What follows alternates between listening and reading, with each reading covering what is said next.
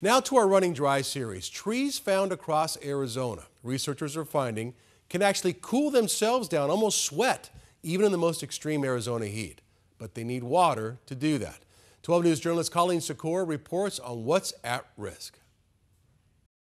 In Arizona heat, we're talking above 118 degrees Fahrenheit. These Freemont cottonwoods found across Arizona. That they use the water that they have access to actually cool their leaves down. Able to cool off by essentially sweating. And the effect of that is that their leaves are up to 5 to 10 degrees cooler than the air temperature. Brad Posh, a postdoctoral research scientist at the Dryland Plant Ecophysiology Lab at the Desert Botanical Garden, leading a study with collaborators from NAU, finding these trees cool themselves off especially well, but they need water. What we did for our project, for instance, was to cut down the water supply for these trees for just 3 days. In summer of 2023, setting out Freemont cottonwoods at the garden, groups of these trees ranging from cooler to hot Arizona climates, those 3 days of water cutback. And that was enough to completely disrupt their really efficient cooling mechanism.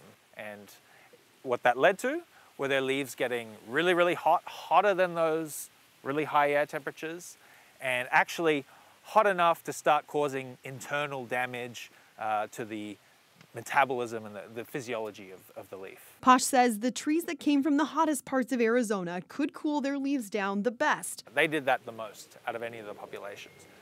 But that came at the cost of being closer to the point at which they experience damage from drought stress. Drought and heat has already been shown to have led to Freemont cottonwoods dying off as they depend on steady access to water. We're seeing not just increases in the average temperatures around the globe, but we're also seeing with that hotter heat waves, longer heat waves, and heat waves that are occurring more often. These trees, Posh says, are considered foundational to the ecosystem. These trees play a really important role as a refuge for migratory birds as well. And so if these trees are threatened, then the birds often face a problem as well. So is there anything that can be done to help these trees? Decisions about how we manage water in these habitats where these trees occur could be really, really important in determining whether these populations can survive these longer and hotter summers that we're looking at in the coming decades. Colleen Sikora, 12 News.